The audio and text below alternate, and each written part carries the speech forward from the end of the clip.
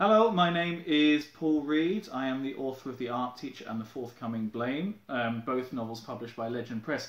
I thought I would speak to you today briefly about something which gets quite a lot of attention and is sometimes misunderstood, and also doesn't even really exist, and that is writer's block.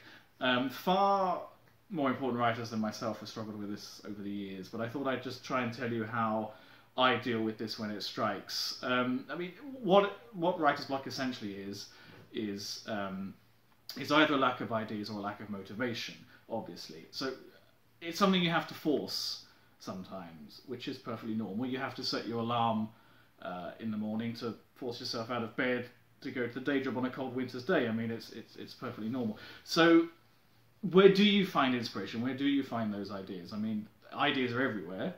They must be, because bookshops aren't empty.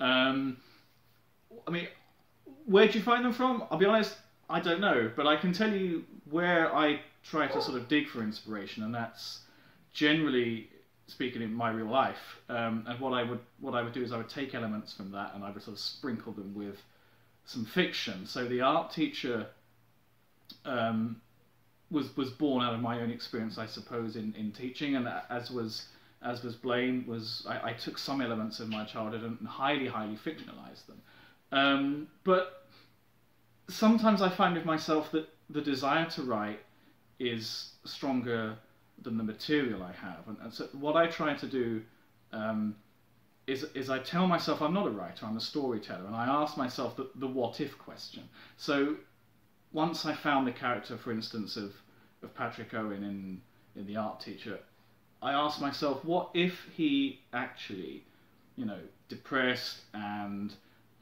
rejected and just, hounded? What would happen if he actually punched a pupil? Where would the consequences from that take him? And something else I will do is I will just read. Lots of books around the writing of Blame randomly involve children as the main characters, and once I found my characters, I asked myself, what if the secrets of the past that they were carrying with them could help sort of solve the mysteries of the future? And that was basically it, just asking myself the what if question, looking at where those consequences would be, and then slowly, because it is slow, you end up with ideas for novels. And in retrospect, it all seems very organic, but at the time, it's pretty desperate, to be honest. So I think my three basic tips would be, and there's nothing new here. Sorry, it's nothing original. It's read, and read, because I think, and I might be wrong, if you weren't one of those children who,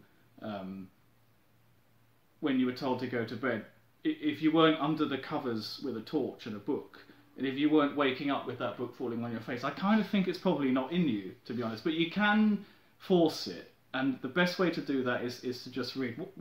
The advice that people are often told is to write through it, but I disagree. I think you just need to read through it. Step away from the work for as long as you need. Don't feel guilty about it. Reading is the same discipline as writing, and we go on holiday, when we're worn out, when we've had enough of work, and I think you can take a holiday from writing. You need to let the desire to write build again, and that's what I do. I think having a word count, frankly, is quite dangerous, because if you don't hit your 2,000 words or your 500 words or whatever, you're going to feel bad about it. So deadlines can be very useful, but I think a blank page never is. So read your way through it if you're stuck, and let the desire to write return. When you come back to it, you'll know what it needs. It might need throwing away, but that's happened to me a couple of times. But you will know what it needs. Writer's block in itself doesn't actually exist, so I'm afraid there probably isn't really a cure for it. If this has been remotely helpful to you, click like, and thank you very much.